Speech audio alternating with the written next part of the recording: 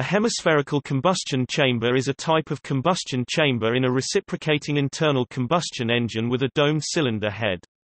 The hemispherical shape provides a number of advantages over a reverse-flow cylinder head but comes up short in others, particularly in carbureted engines.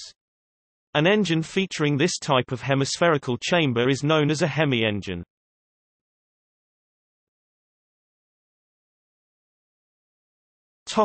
History. Hemispherical combustion chambers were introduced on some of the earliest automotive engines, shortly after proving the concept of internal combustion engines themselves. Their name reflects the concept of a domed cylinder head and the top of the piston enclosing a space that approximates a half of a sphere, Hemi plus sphere plus equal, although in practice it is generally less than half. Hemispherical cylinder heads have been used since at least 1901. They were used by the Belgian car maker Pipe in 1905 and the 1907 Fiat 130 HP Grand Prix racer. The Peugeot Grand Prix car of 1912 and the Alfa Romeo Grand Prix car of 1914 both were four-valve engines also. Daimler and Riley were also using hemispherical combustion chambers. Stutz, beginning in 1912, used four-valve engines, conceptually anticipating modern car engines. Other examples include the BMW double pushrod design adopted by Bristol Cars, the Peugeot 403, the Toyota T-engine and Toyota V-engine, Toyota's first V8 engine, and Miller racing engines, and the Jaguar XK engine.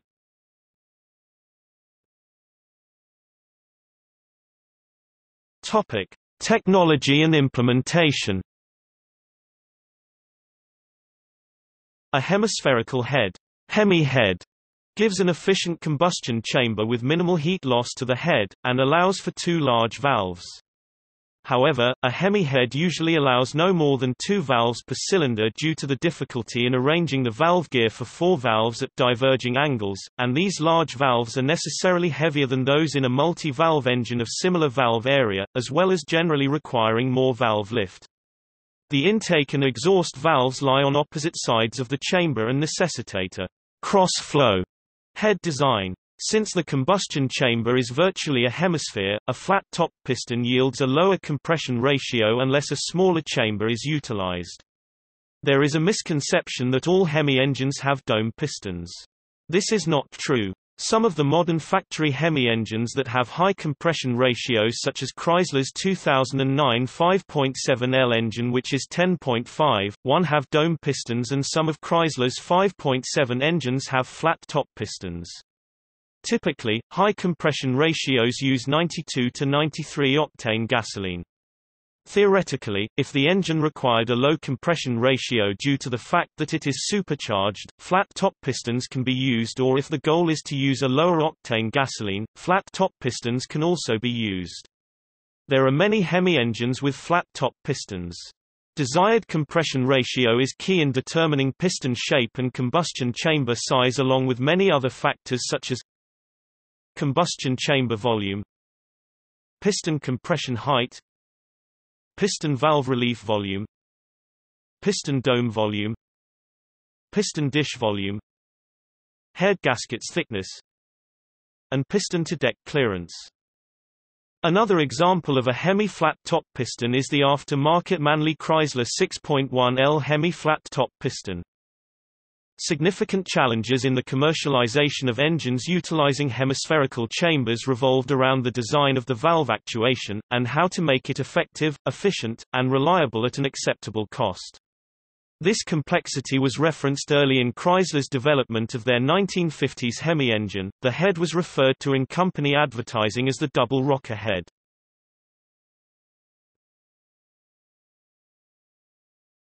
Topic: Benefits and drawbacks.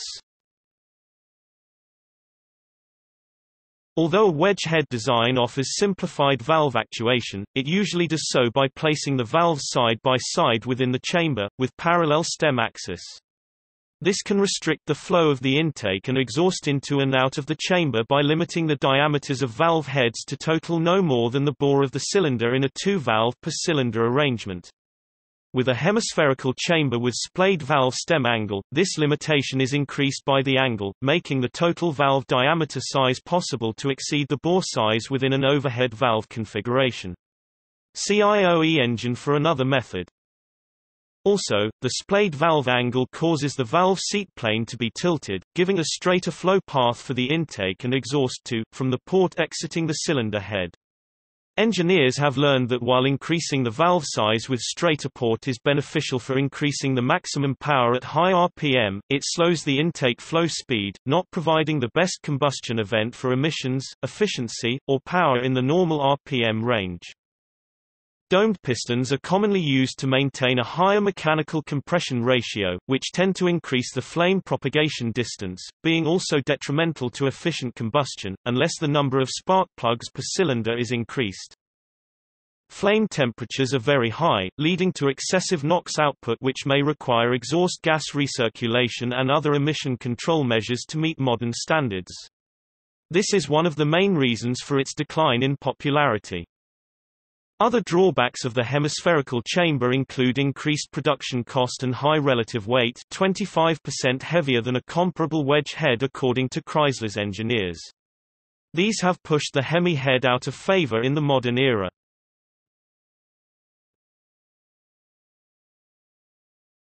Topic: Usage.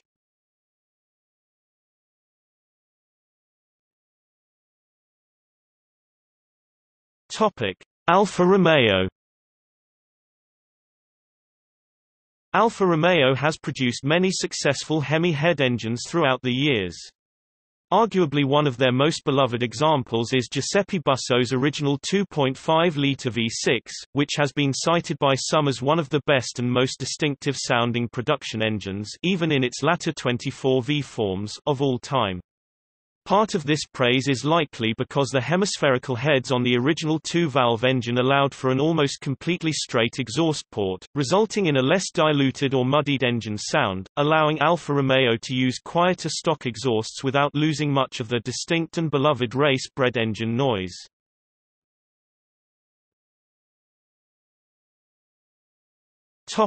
Aston Martin. Aston Martin's famous DOHC 4 cams V8 used a hemispherical chamber during the late 1960s through to the late 1980s. Each cam controlled one set of valves, either a bank of intake valves or a bank of exhaust valves. The Aston Martin 5.8 5.3L 5340 cc 325 in 3 produced 315 horsepower, 235 kilowatts.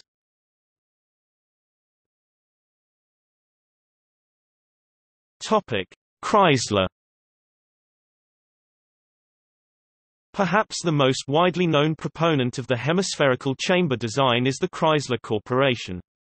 Chrysler became identified primarily by trademarking the Hemi name and then using it extensively in their advertising campaigns beginning in the 1960s. Chrysler has produced 3 generations of such engines, the first, the Chrysler Firepower engine, in the 1950s, the second, the 426 Hemi, developed for NASCAR in 1964 and produced through the early 1970s, and finally the new Hemi in the early 2000s.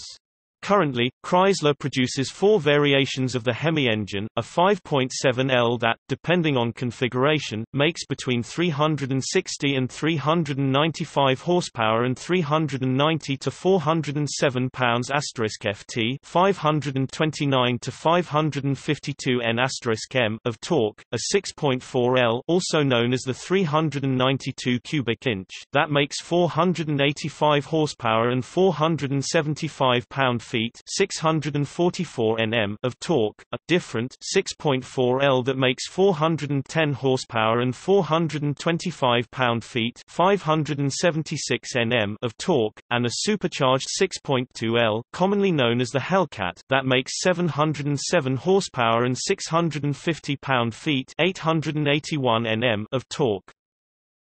Chrysler also released a Hemi 6 in Australia with a non-full hemispherical chamber but the top-of-the-line 4.3L, 265 cubic inch motor made 302 horsepower, 225 kilowatts.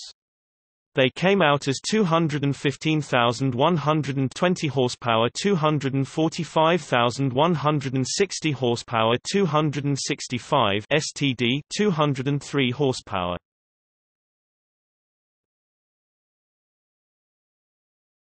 Topic: Ford. Arden heads for the Ford Flathead were perhaps the first use of a hemispherical head on a readily available American V8. First offered in 1947 as an aftermarket product, these heads converted the Ford Flathead to overhead valves operating in a hemispherical chamber.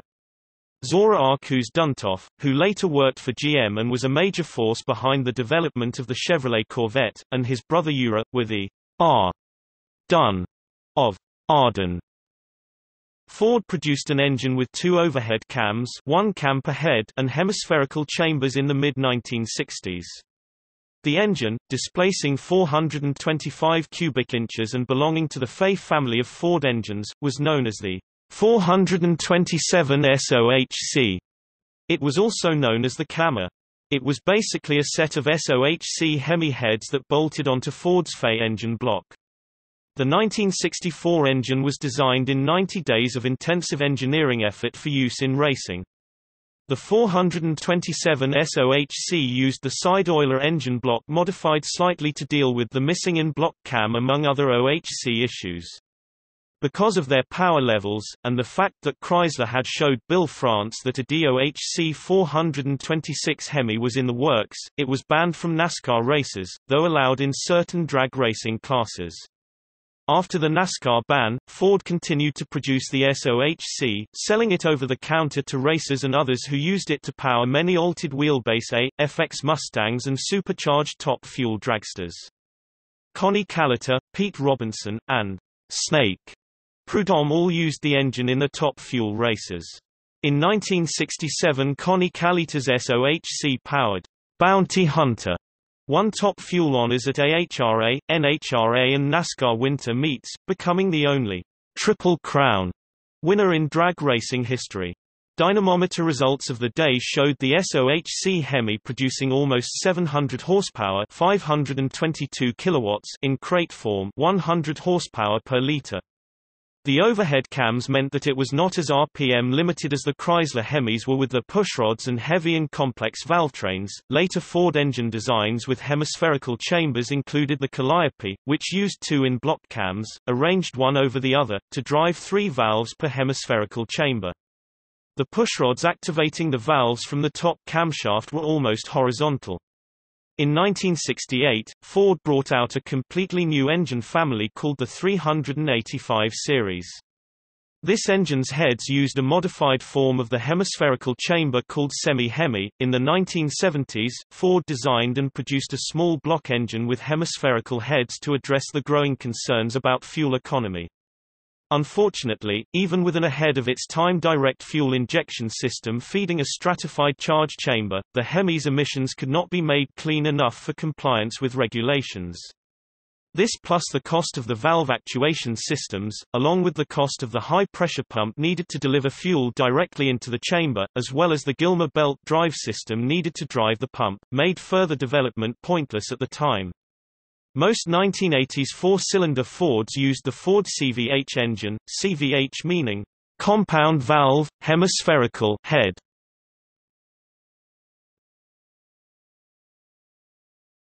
Topic: Jaguar.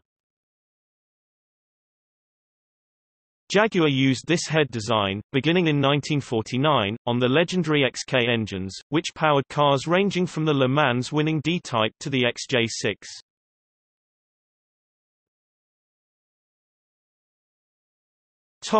Lancia.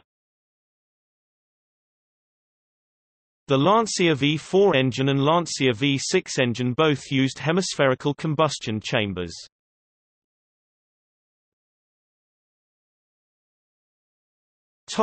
Lotus. Lotus has used hemispherical chambers in some of their engines, see photo to right. The relatively large valves possible in such a chamber allowed large volumes of air-fuel mixture to enter and exit the chamber quickly, not always completely combusted.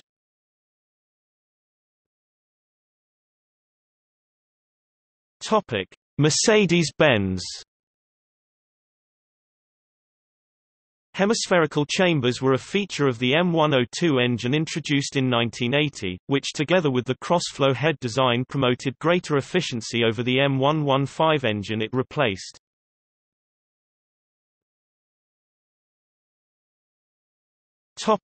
MG. The MG factory in Abingdon-on-Thames produced a twin-cam variant of the pushrod 1600 Malagasy Ariaries MKI MG MGA line from 1958 to 1960. The original pushrod 1588 cc cast iron block was crowned with a cast aluminum twin-cam cylinder head which included one inlet and exhaust valve each, per cylinder.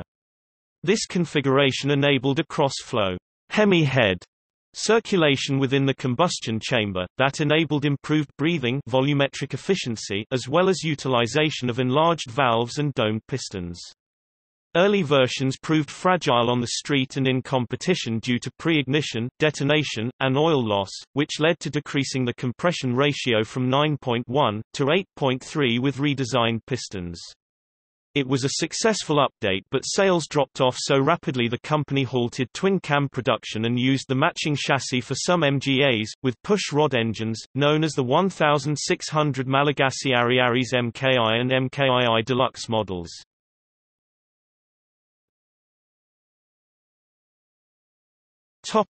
Mitsubishi. Mitsubishi produced several Hemi engines including the Orion, Astron, and Saturn units.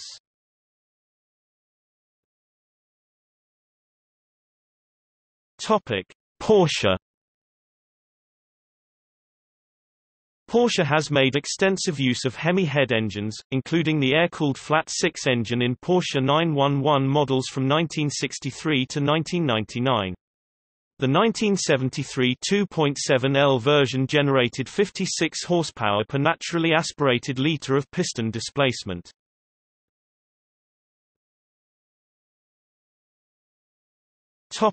Toyota. Toyota Motor Corporation's V family of engines were a longitudinally mounted V8 engine design. They were used from the 1960s through the 1990s. The V family engine was used in the prestigious Toyota Century. Toyota had worked with Yamaha to produce the first Japanese full aluminum alloy block engine. The V family is often referred to as the Toyota Hemi as the engine features a similar cylinder head design to those found on the Chrysler's Hemi, even though most of the engine design is completely different. The V2.6L engine was first used in the Crown 8 from 1964 to 1967 as part of the second-generation Crown range. Thereafter the Crown 8 was replaced by the upmarket Toyota Century. The 3 volts, 4 volts and 5 volts engines were used in the Toyota Century up until 1997 when it got a complete redesign and gained the 5.0 L1GZ FE V12.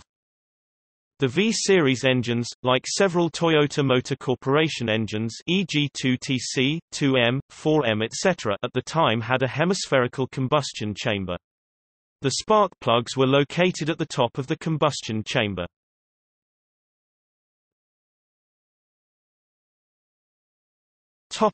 Design evolution in modern engines.